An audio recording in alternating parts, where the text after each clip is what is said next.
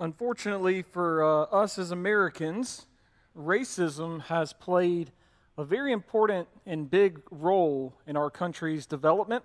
It has marked our country probably more so than almost any other country in the world, and unfortunately, that is also true of the church in America.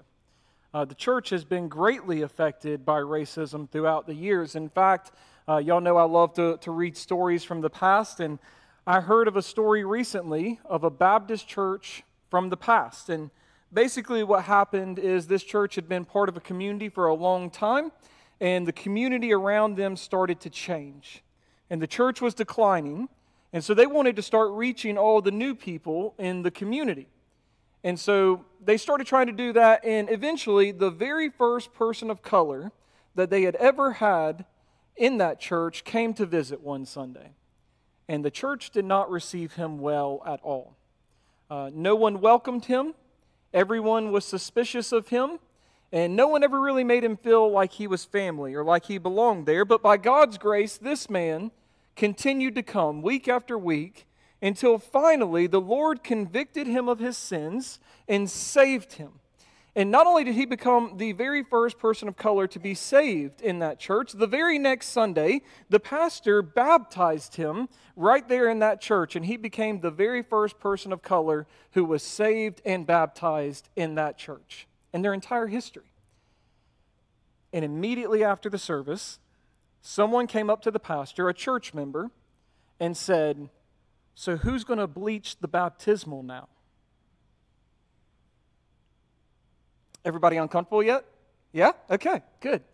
We're going to stay there pretty much the whole time.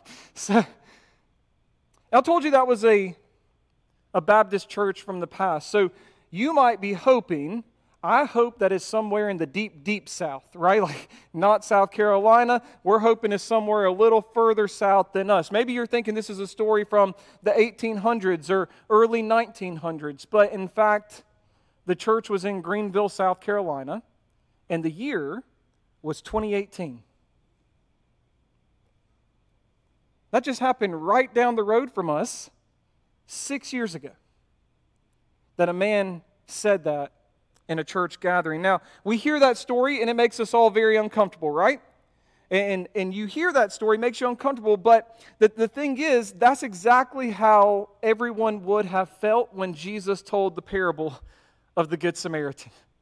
It made everybody uncomfortable. It made everybody uneasy. In fact, this whole sermon might make you uncomfortable, so welcome to our visitors. You picked a great Sunday to come. But it makes us uncomfortable because this parable has a way of getting at our hearts. It has a way of exposing the prejudices that we have in our hearts. Because you see, something that's true for a lot of religious people today is that people of the world live in the shadow of our noses. Religious people love to hold their head high and look their nose down on everybody who is not like them. We love to judge people based on one aspect of who they are as a person. And the reason for that is very simple. It's because our world has actually conditioned us to do this. Our world has conditioned us to home in on one aspect of a person and make it that person's entire identity. You see it within the LGBT community. Their whole identity is their sexuality. It's not just a part of them. It's not just a part of their life. It is their whole identity. It is who they are. You see it with people's vocation, right? For many people, their job is their identity. That is who they are. It's not just something they go to every day. It is what makes them who they are as a person. You see it with material goods. For many people today, their whole identity is wrapped up in the kind of house they live in, and the kind of car they drive, and the name brand clothing that they wear, or making sure they always have the latest smartphone that's going to come out. I promise you, it's exactly like the last one, okay? But you don't need that new one. It's just like the last one. But for many people, they have to have these things because their identity is wrapped up in material goods. For other people, it's their race. Their race isn't just a part of them. It becomes their whole identity. Do you see how we do this, right? Our world has conditioned us. Focus on something that makes up a person and make it their whole identity. And then religious people also focus on that, and then they judge people for it. They judge people for where they are right now. But let me tell you something this morning. Here's the good news of the gospel. The gospel tells us you are not your sexuality. You are not your job. You are not your material goods. You are not the clothes you wear or the car you drive. The gospel reminds us that what you are is an image bearer of God made in the likeness of God Himself. That is who you are. Whatever else may contribute to a person's identity, whatever else may contribute to who a person is, you are first and foremost an image bearer of God Himself made in His likeness. And that is where we must start. That has to be our starting point. And if we actually did this, if we actually took the time to remember that every human being on earth is someone made in the image of God, you would see a whole lot less racism in our world today. You'd see a whole lot less prejudice in our world today, and judgmentalism and injustice. And that's what Jesus is getting at in this parable. He's telling this lawyer and everyone who can hear him, you're focusing on the outside. You're looking at all this outside stuff that makes up who a person is and contributes to them, but you're missing the person himself. You see, Jesus is saying this parable in response to a lawyer's question. And actually, the lawyer's going to ask two questions in the parable. And both times, he's going to ask the wrong question. He misses the mark both times entirely. And maybe this morning you're here and you're asking the wrong questions too. Maybe like the lawyer, you're asking wrong questions about salvation. Maybe like the lawyer, you're asking wrong questions about who you are called to love and show mercy to. And my prayer is that as we go through this parable together, Jesus is going to begin to expose all those wrong questions you're asking and shine gospel light on some of those dark spots on all of our hearts. That's my prayer as we go through this. So let's look at verse 25 together. Luke 10, beginning in verse 25. Notice what the Bible says. And behold, a lawyer stood up to put him to the test, saying, Teacher, what shall I do to inherit eternal life? He said to him, What's written in the law? How do you read it?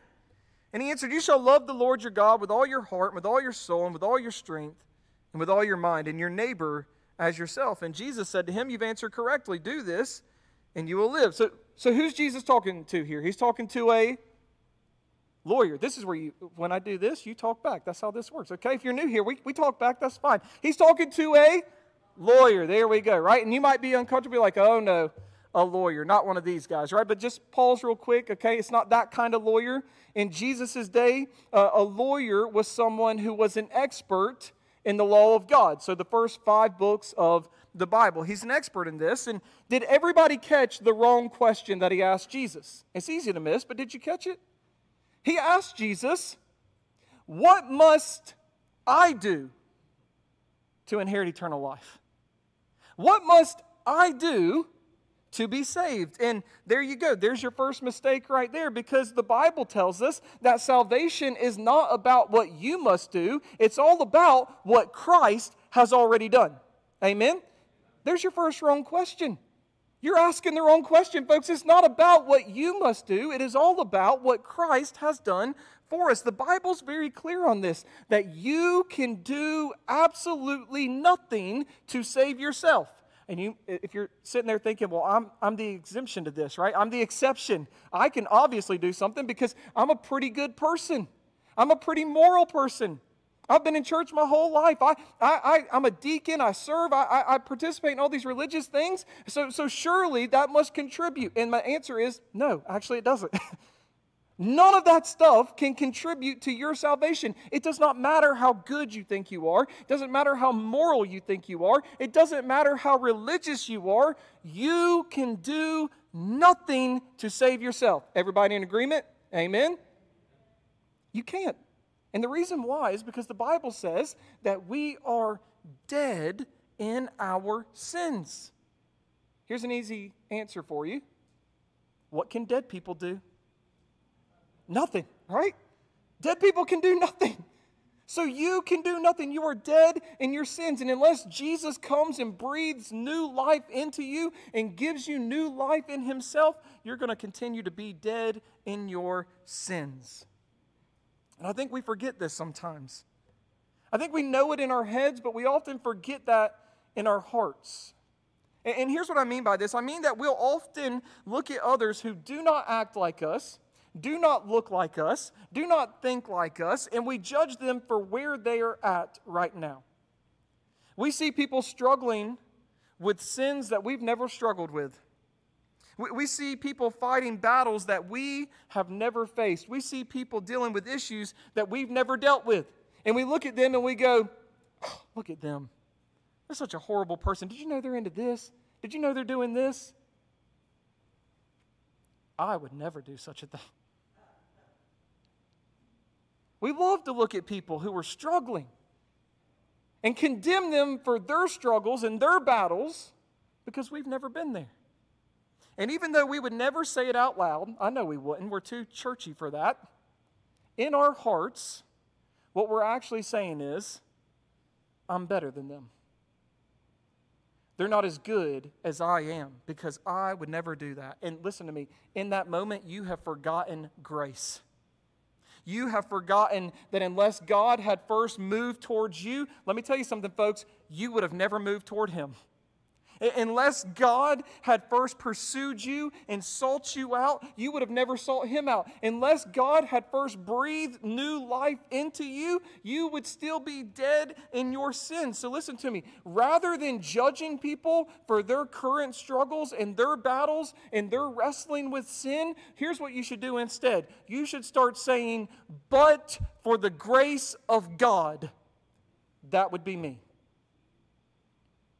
But for the grace of God, I would be the one addicted to drugs and alcohol.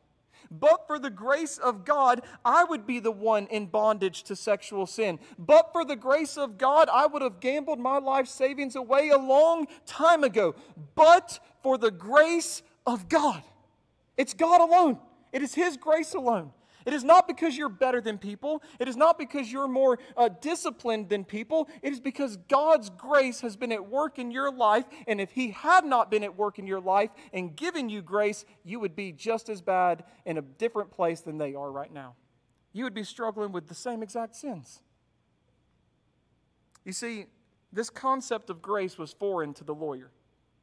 It's completely foreign to him, which is going to lead to the attitude that he shows us in this passage this morning. So Jesus is telling us this morning to remind us that forgetting that salvation is by grace alone leads to pride and judgmentalism.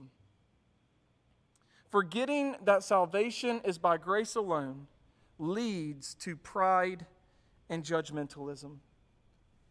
I want to remind you of something this morning, folks. The grace that Jesus calls us to show others in our lives is based upon the grace we have received from God in Christ. The grace we're called to show is based on the grace that we've received. And so listen to me, if you will remember how much grace you have received from God, and if you will remember that the only reason you're a Christian in the first place is because of the grace of God, then you're going to begin to look at people completely differently. You'll start having a heart of compassion and mercy. And you'll be able to sympathize with people because you'll say, if it had not been for God's grace, that too would be me. But, like modern lawyers, this lawyer likes to play with words. And so notice what he does next. He does what every sinner tries to do, which is justify their sins. Look at verse 29. It says, and he, desiring to justify himself, said to Jesus, and who is my neighbor? This is some pretty devious stuff. I think we miss how devious it actually is because he's asked another wrong question. He's asking, who is my neighbor? But do you see what he's actually asking here? If you begin to dig in deeper here, he's actually asking Jesus who he's required to love. He says, yeah, Jesus, I know all that stuff about loving God and loving your neighbor as yourself. I can do all that. As long as you tell me that the people you want me to love are the people that I actually want to love. As long as you tell me that the people I'm required to love are the ones that I'm comfortable loving. In fact, if you dig even deeper, he's asking a very sinister question here. He's actually asking Jesus, what is the least amount of people I'm required to love and still be good in the eyes of God? That's pretty bad, isn't it? What is the least amount of people I'm required to love and still be good in the eyes of God? And this is a dangerous and sinful attitude. And here's what Jesus is going to show us in this passage. He's going to say that true Christians do not ask, who am I required to love, but rather, who needs love? True Christians do not ask, who am I required to love? They ask, who needs love? That's the heart of a Christ follower. Listen to me, if you're here this morning and you call yourself a Christian, if you are truly saved by the Lord Jesus Christ, you are not called to question every person and every group of people trying to figure out who you're required to love and if you're required to love them. God has called you to go and show His love to all people, even them. Whoever your them is, even them. You're not called to question people. You're called to go and love people. And now let me say this. Even though we are called to go and love all people, that doesn't mean that you have to approve of their sin or affirm their sin. You understand that it's entirely possible for Christians to love people while not affirming or approving of their sins. I think that's especially important to remember here in the month of June. Because Christians oftentimes get a lot of flack about this, and we're accused and we're called hateful by a lot of people. And I know this because as a Baptist pastor, I get a lot of hate. I have a lot of people accuse me of stuff. They'll call me a bigot. They'll say, well, you're a Baptist pastor. You must hate everybody in the LGBT community. And I say to them, I've got a gay brother. And I love him. And if you were to ask my brother if I love him any less than my other siblings, he would tell you no. If you were to ask him if I've ever made him feel unloved, he would say no. But if you were to ask him, do I approve of his lifestyle, he would also say no. Because I've been very open and honest with him that what he's doing, the Bible calls sin. And so I will not affirm his sin or approve of his sin, but I will love him because he's my brother. And that's what we're called to do. You can love people and not affirm their sin. And you go, well, it's hard to love people like that. It's hard to look at people who are actively sinning against God, who are rebelling against God, who are doing things that God disapproves of. Why should I love them like that? Because that's how God loved us, right? Don't imagine for even one moment that God loved you because He looked down on you and said, this guy's pretty good. I think I'm going to give him a chance. It didn't happen like that. The Bible says that while we were still sinners, God sent His Son to die for our sins. The Bible tells us that while we were enemies of God, while we were still following the prince of the power of the air, while we were still walking the course of this world, while we were in the depths of our sin, enslaved to it, God showed His love for us by sending His Son to die for us. You didn't deserve it then. Let me tell you, you don't deserve it now. But that's how our God loves. And He has called us to imitate that love in the world by loving all people who are even still in the midst of their sins. So Jesus is saying, stop questioning who you're supposed to love and start loving people as Christ has loved you. And I want you to notice what Jesus is going to do next, because it's one of my favorite Jesus things that He ever does. Okay, someone asks Him a question, and He doesn't answer the question, right? I love it. Jesus almost never answers a question directly. Instead, He either normally asks another question, or He says a parable, which is what He does here. So if someone's asking Him a question, He doesn't answer it. I've learned this from Jesus. I do it in my gospel group all the time, and they love it. They never, ever get frustrated by asking me questions that I just refuse to answer. So I learned it from Jesus. So, all right, look, verse 30 with me real quick. Jesus replied, a man was going down from Jerusalem to Jericho, and he fell among robbers who stripped him and beat him and departed, leaving him half dead. Now by chance, a priest was going down that road, and when he saw him, he passed by on the other side. So likewise a Levite, when he came to the place and saw him, passed by on the other side. But a Samaritan, as he journeyed, came to where he was, and when he saw him, he had compassion.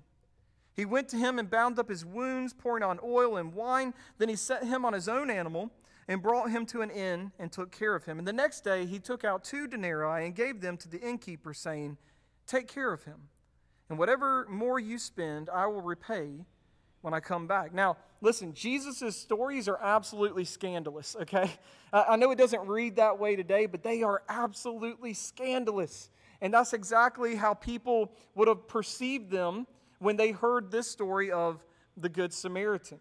You see, the first two people who come across this man are a priest and a Levite, all right? So here's what you need to know about them, right? Every priest was a Levite, but every Levite was not a priest.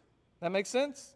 It's kind of like today, every man or every pastor must be a man, but not every man must be a pastor, okay? So in order to be a priest, you had to be a Levite. And the priest was someone who worked vocationally in the ministry. So if you want a modern-day example, you can think of him like a pastor today.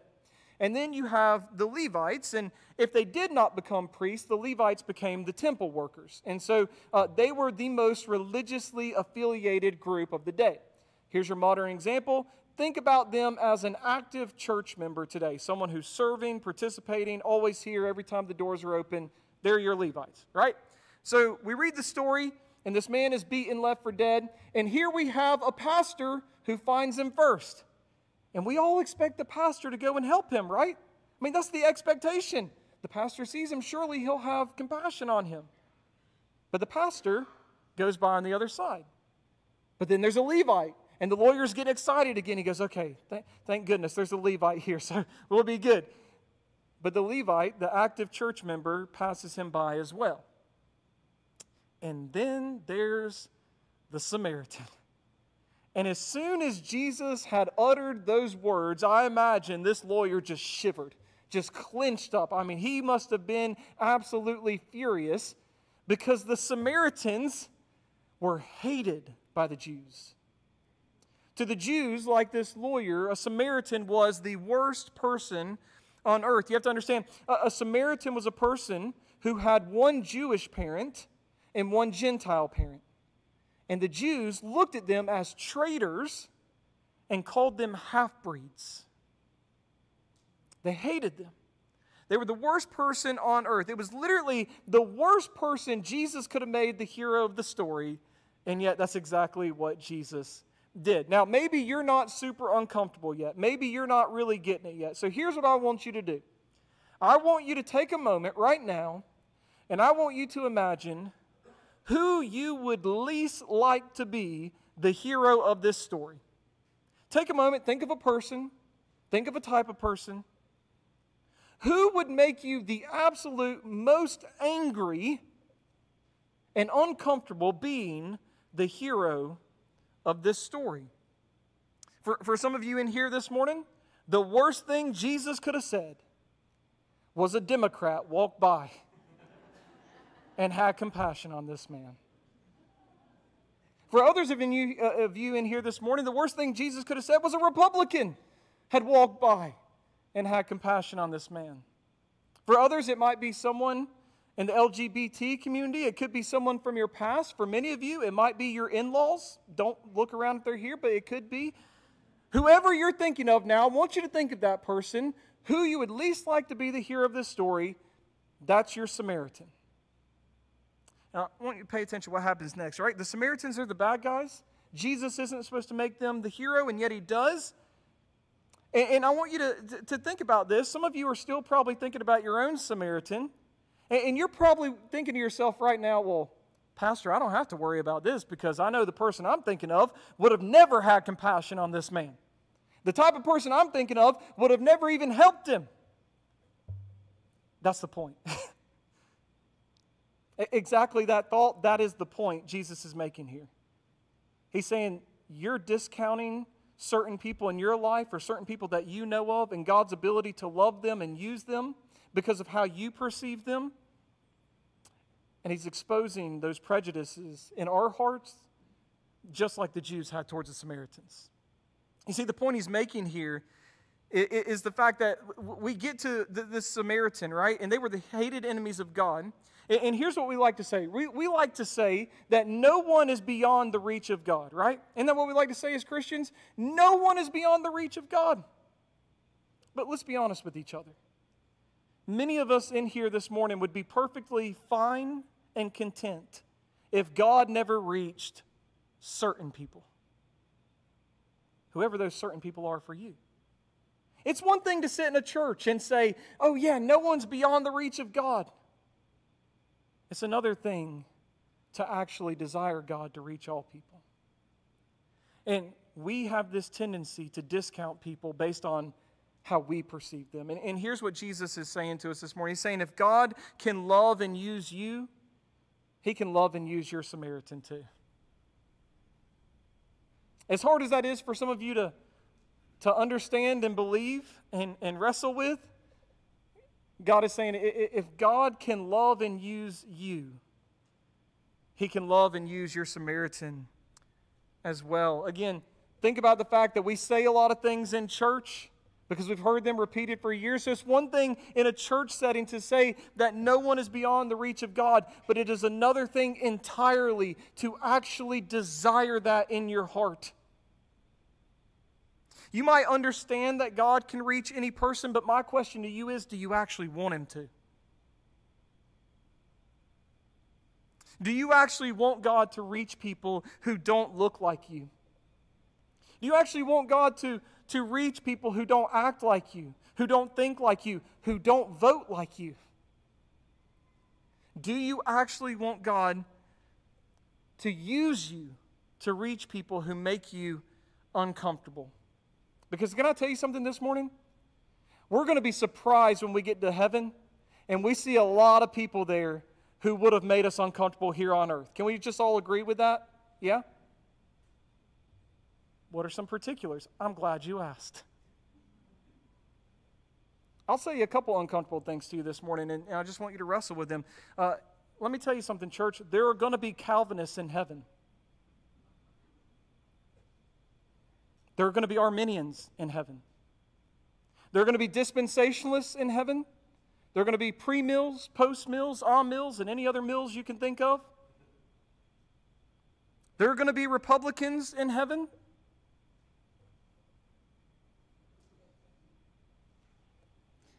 And there are going to be Democrats in heaven.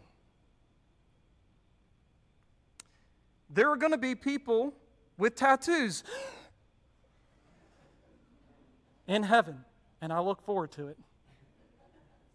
There are going to be ex-cons in heaven to the glory of God. There are going to be people from every tribe, every tongue, every nation, every language in heaven because that is God's vision for His covenant people. That is the goal that He is working towards. The question I want you to consider this morning is, are you working with Him or are you working against Him? Is God's vision for His covenant people your vision as well? Is that what you long for and hope to see? The lawyer has asked the wrong question twice now, but I want you to pay attention to these final verses because Jesus is going to ask the only question that matters.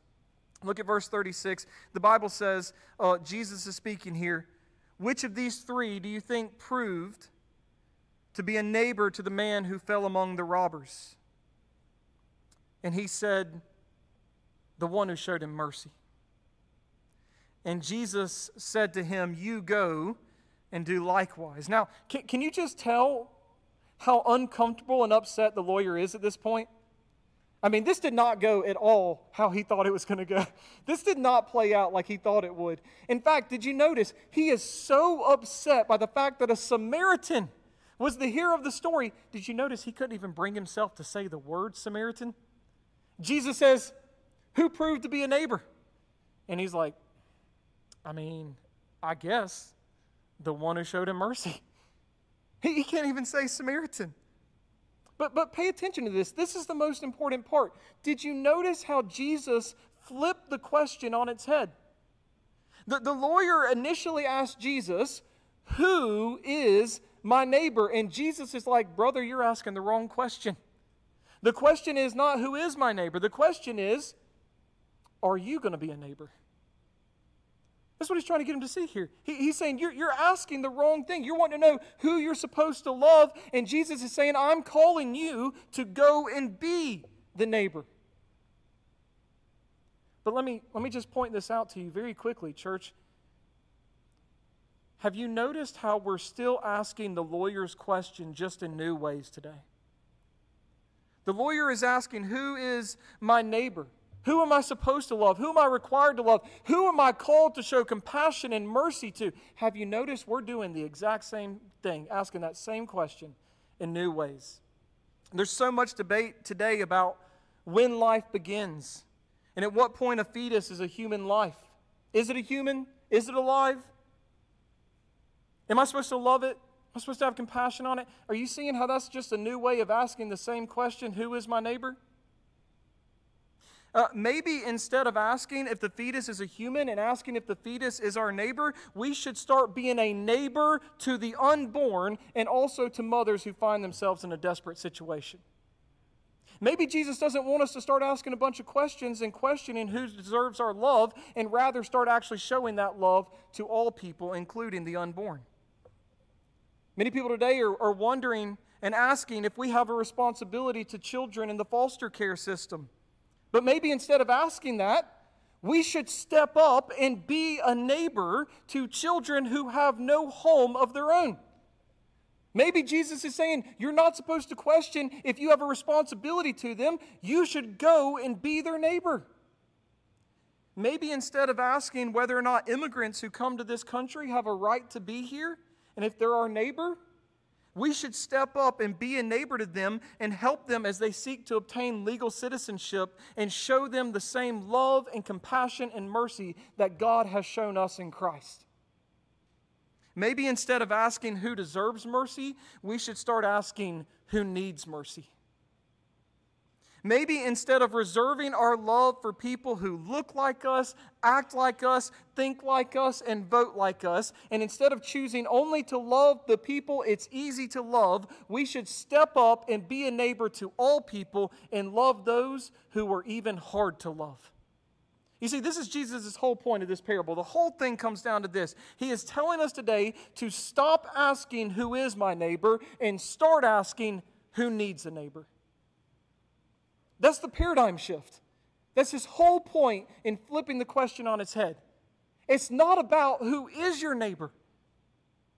The question is, who needs a neighbor? Jesus has not called us as his people to question who our neighbor is. He has called us to go and be a neighbor to all people. And when you think about it like that, church, the answer to the question, is this person my neighbor, is always yes. Every time. No matter who you point to, no matter what kind of person they are, no matter what they've done to you, the question, is this person my neighbor, is always yes, because Jesus has called you to be the neighbor to that person. But if we're going to be a neighbor to all people, church, the way that Jesus has called us to, we have to remember the grace that he has shown us in Christ. No one entered into God's people deserving to be part of God's people or deserving his love. And if we're going to go and reach the lost, we have to lead with the grace and the love and the mercy that Christ has shown us. We have to stop discounting people based on how we judge them or based where they currently are in life. Because I don't know about you, but my God can save anyone. I could tell you testimony after testimony after testimony, even in this own church, of the wondrous and miraculous work that God has done in the lives of his people, even when you would have discounted them a long time ago. My God can save anyone. So we got to stop discounting people. We have to stop judging people. We have to stop asking who deserves mercy and start asking who needs mercy. Most of all, church, we have to stop asking, who is my neighbor? We have to start asking, who needs a neighbor? When we do that, and we begin to be that neighbor to all people, God will use us to reach the lost and transform this world for his glory. Amen? Let's pray.